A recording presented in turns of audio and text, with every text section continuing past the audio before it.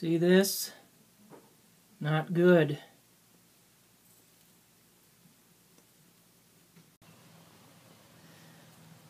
It's generally considered a bad thing if your drill bit or any kind of machine tool becomes magnetized, because the chips will stick to it, or the turnings or the cuttings or whatever you like to call them, and they won't clear out. So you don't want that. So what do?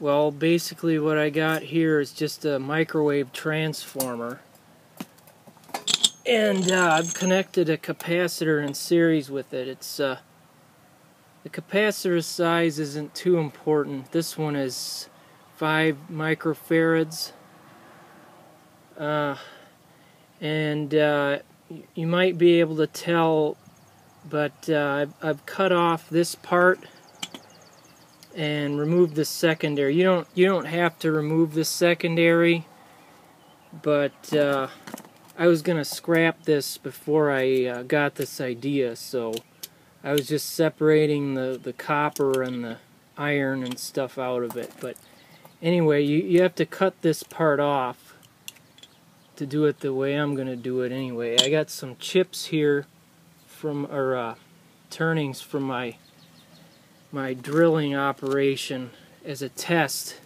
and right now the drill bit's still magnetized, it's still attracting the stuff. So yeah, it's just a capacitor in series with the primary. Here in the US it's 120 volts. That doesn't really matter though, as long as your transformer winding is sized appropriately for whatever mains you have in your country. Okay, so you just put the drill bit on there and turn on the power, and it's just, right now it's just very weakly attracting it, and I don't know, we'll see here. I might need a bigger capacitor, but you just want to move it around and just slowly back it up off of there, and that'll take out the residual magnetic field in your tool. And yeah, it worked. Well, it worked a little bit. It's still attracting some of it, but it's not like it was before. So after a few treatments, it should be pretty good. And like I said, I might need a slightly bigger capacitor, but yeah, so it's working.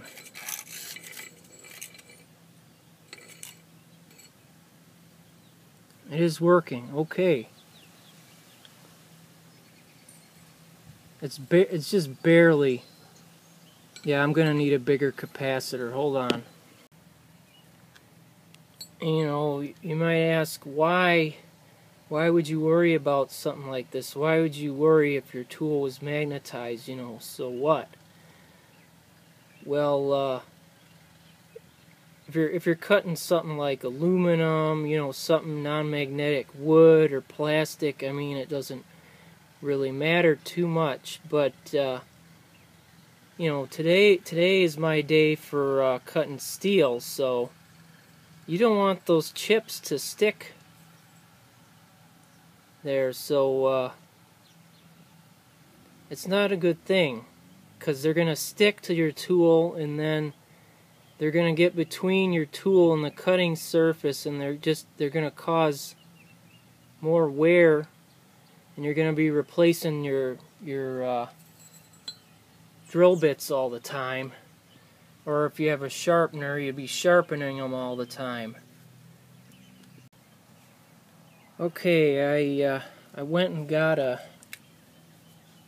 bigger capacitor here, and It needed quite a bit. I actually had to hook them up, both of them, together to get enough. But as you can see, it's no longer attracting it. There is a tiny, tiny little bit. I don't know if you can see that, but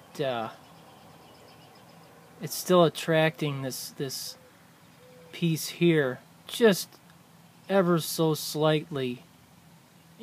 I didn't even know if you can see that, but it's nothing like what it was before. And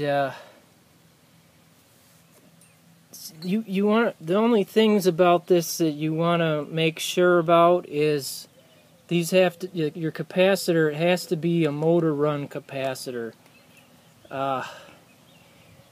Basically it's an AC, it's a special AC capacitor.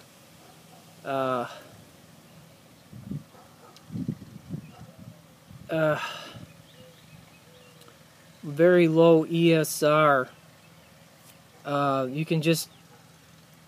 You can run it for hours and it just barely gets warm.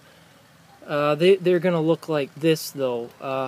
The reason this looks different is because I removed its I've removed it from its casing, and what we have here is just your meaty center. But this is just what's inside here. Yeah, so that's it. If your tool becomes magnetized like mine, this is a handy little thing you can whip up here. If you got an old microwave transformer and a couple motor run capacitors. I hope this helps someone out there, and thank you for watching. Have a nice